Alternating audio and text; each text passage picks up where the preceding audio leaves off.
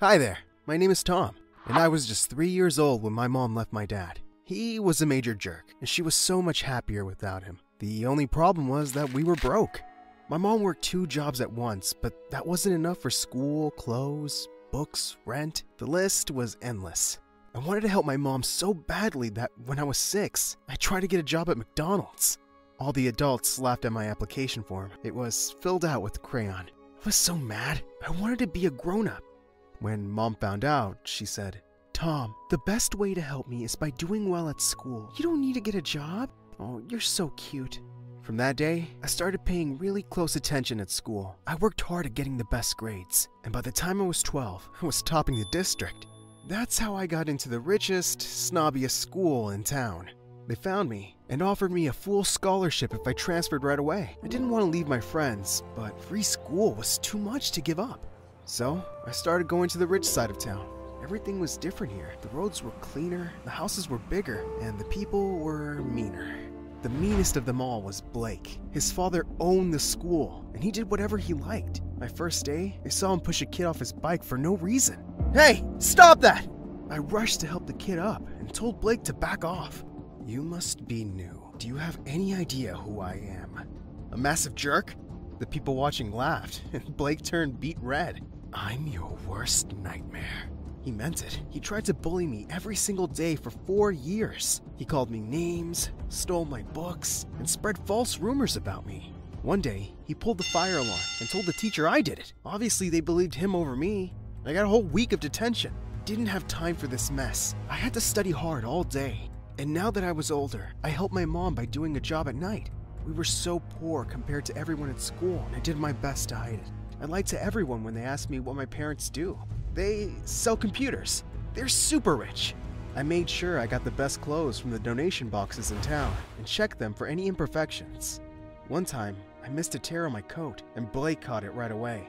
"Torn clothes? How pathetic. Are you too poor to afford basic things?" No one laughed with him. You see, other people in school really started to like me over the years. I was funny, friendly, and I didn't bully them. Blake hated this. To top it all off, I beat his grades every single time. The day the school was honoring its toppers, all hell broke loose. "This loser cannot win first place! He's a cheater!" "Excuse me? I beat you fair and square!" Blake ran over to me and tried to yank my medal off my neck. "Give it to me! Give it! No!" I shoved Blake away from me and he fell back. Everyone laughed and he began to yell loudly. "Ah! He hurt me! I sprained my leg! Ah!" He was good at putting on a show. The teachers dragged us to the principal's office, and I got the worst yelling of my life. "I want him out of this school, Dad. Tom is our best student. We can't get rid of him." "How dare you hit my son? Blake attacked me first!" "So what? You should never hit back. You hurt him." "He's faking it. He just wants me to get into trouble." "You're both in trouble. 1 whole week of detention, and you both have to show the new students around the school." Our school was huge, and new people had to have guides for their first week. I really didn't want to babysit with Blake, but I had no choice. We both met the new student the next day, and wow, she was stunning. She had the most beautiful brown eyes I've ever seen. The moment Blake saw her, he turned to me. "You can go. I can help her alone. I won't tell the teachers." "No way! You're a snake!" "Look, that's Lisa. I've known her since we were kids, and her dad is even richer than mine. I want to date her, so just go away!" Obviously, I didn't go away. Instead, I raced up to Lisa first and gave her my best smile. I never really flirted with a girl before, but I gave it my best shot. "Hi, I'm Tom. You're cute. Do you, like tacos?" Yes. I love tacos." "Would you like to eat some with me after school?" "Okay. Why not? You're pretty cute too." Blake literally jumped in between us. "Lisa, remember me? Blake? Our dads are in the same country club." "Kind of. Do you want to go with me? Tonight? I'll take you somewhere fancy." "Sorry, I'm getting tacos with Tom today." His expression was priceless. That's what he gets for messing with me. Lisa and I went out, and I had a surprisingly good time. She was so goofy and hilarious. Some of her jokes made me choke with laughter. Wow, I'm actually having fun. I'm glad I messed with Blake. "What? Oh, Blake has a crush on you, and he's been kind of a jerk to me, so I asked you out first." "What? I thought you thought I was cute." Uh-oh. I do think you're cute, but what? I'm just a pawn in your boy games? You just used me to mess with someone. You're a jerk. She threw her taco at me and ran away. I quickly paid the taco guy and chased after her, but she was gone. Dang it. Blake was turning me into a terrible person. I tried to apologize to Lisa the next day, but she wouldn't even look at me. I almost gave up until one day, when we ended up in the same elevator together. I acted on instinct. I pressed the stop button. What are you doing? I want to apologize, but you keep running away. Don't bother. I'm never gonna go out with you again. I don't want you to go out with me. I'm just sorry. I act like a complete idiot, and you have every right to hate me. She looked shocked. Really? You mean that? Yes. I'm really sorry. I was so stupid. Agreed. You'll have to buy me like 100 tacos to make up for it. Does that mean we can be friends? Yeah. Okay. I forgive you. Yes! All 100 tacos were worth it, because Lisa was amazing. She was kind, funny, and most importantly, she was a really good friend. She was always there to help her friends with their troubles, and I felt like I could tell her almost anything. Almost. One day, Lisa asked me what my parents did for a living, and I felt real fear. If she finds out I'm poor, she won't like me. I lied quickly, hoping this would go away. But one day, Lisa wanted to walk me home, and I was trapped. I had to take her to a random mansion and pretend it was mine. I went inside and hid in the bushes till she went away. If that wasn't crazy enough, one night, she walked into the restaurant where I worked. The moment I saw her, I ducked and hid under a table. The manager called for me like 10 times, but I just couldn't make myself get out. Why was I going so crazy over this girl? Suddenly, 3 pairs of legs joined me under the table. My manager had seated women there. I immediately crawled out of the table, and all 3 women screamed, sending their food flying all over the floor. My manager caught me by the collar and fired me on the spot. If I wasn't horrified enough, I turned to see Lisa staring at me with her mouth open. Oh no. I just ran home. By the time Lisa confronted me in school, I had a lie ready for her. I got that job so I could learn some responsibility. It's not good to just live off my parents. But why were you under the table? I dropped my phone. I was looking for it. Somehow, the lie worked. And Lisa gave me a big hug to comfort me. Ew, I was close. I was heading home from school that day when I felt someone pull me back.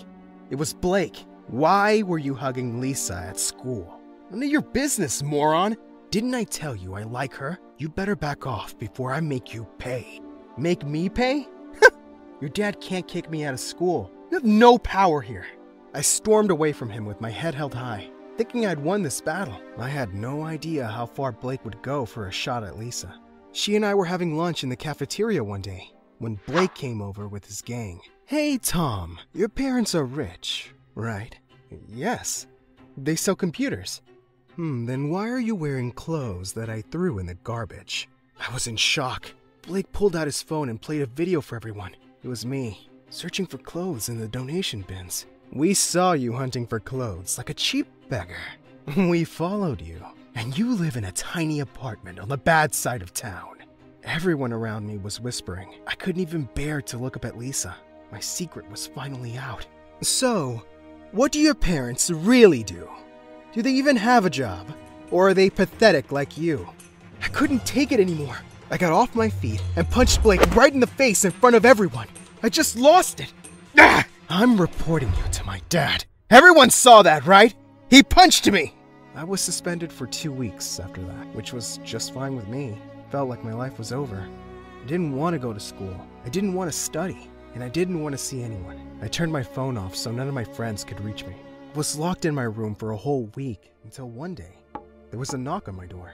Lisa was here. She saw me in my tiny apartment. I was wearing old, faded hand-me-downs. What are you doing here? How did you find me? I can track people. Why didn't you answer my calls? I was worried. Maybe I'm embarrassed, and I want to be alone. You shouldn't be embarrassed for being poor. You should be embarrassed for lying to me about it. Oh, I should have told you the truth, that my mom's a waitress and a janitor, that my dad abandoned us, and we live like beggars. Which part makes you want to go out with me? She looked shell-shocked. Wait, you want to go out with me? I never said that. Just leave me alone. Lisa, I went into my room and slammed the door shut. I wanted to be anyone else except me right now. It got so much worse when I opened Instagram. and saw pictures of Blake and Lisa together. I guess she found someone who can take care of her the way she deserved. I was in the worst mood of my life when I started school again. Lisa tried to talk to me a few times, but I just ran away from her.